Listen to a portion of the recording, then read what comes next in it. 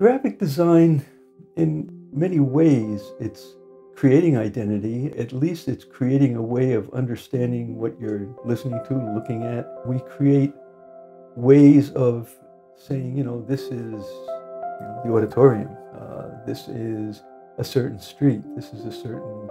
So I do a lot of work in the urban environment, cities mostly, and institutions in cities. So a lot of the things I deal with have to do with the general public. And we all know, how easy it is to get lost in the city. So I think that's one area that graphic design can be very helpful. I've, had some success there, and like I say, I want to continue working there because there's a lot of challenges. And I think the technology can help, but it also can make things overcomplicated. So that's the challenge. As far as communication is concerned, language is a very small part of our history. Now, communication is probably something that's been going on as far as we've been around.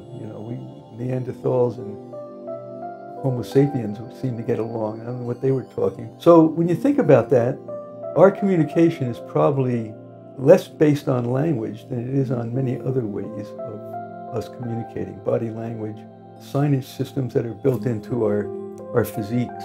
We're able to kind of communicate without any specific language. Now, one of the things as a graphic designer that you have to deal with is how do you go beyond different languages when you're talking to an international crowd, and it's a big problem. Language becomes a barrier rather than a help in so many instances, in so many situations.